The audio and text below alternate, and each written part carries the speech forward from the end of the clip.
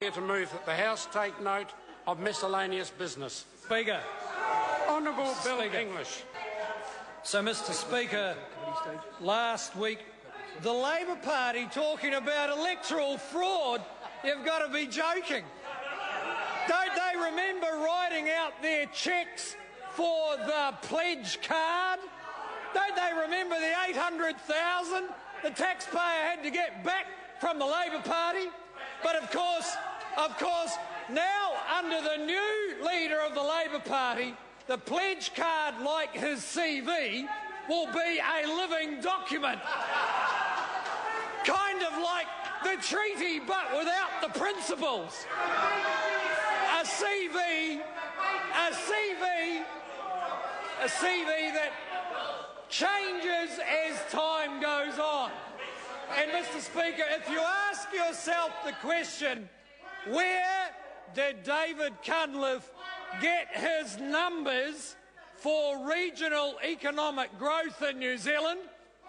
I think he got them from the same place as he got his CV.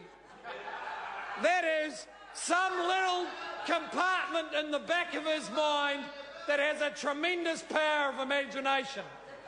And so it was that the Mother Teresa with the MBA from Harvard got it completely wrong on Taranaki. So, Mr Speaker, in this last week, the International Monetary Fund put out its figures that said New Zealand would, but yeah, this is nasty for the Labor Party, New Zealand is the 5th fastest growing economy in the developed world. Very good. Out of 35, a tribute to all those New Zealanders who have shown so much resilience over the last 5 years in the face of recession, in the face of earthquake, bad weather, and the headwinds of a high exchange rate.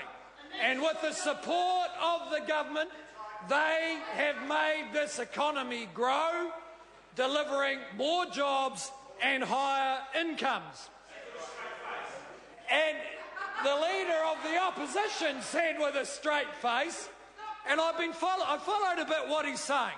So basically it is Auckland's struggling, Wellington's stuffed, the provinces are had it, Christchurch is stagnant, Taranaki is gone.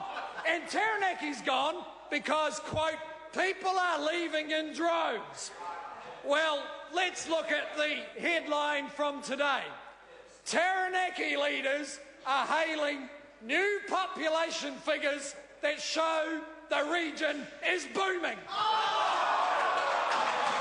Now we're finding out why the Labor caucus didn't vote for David Cunliffe, because they know what we're finding out and he just makes it up. How stupid could he be?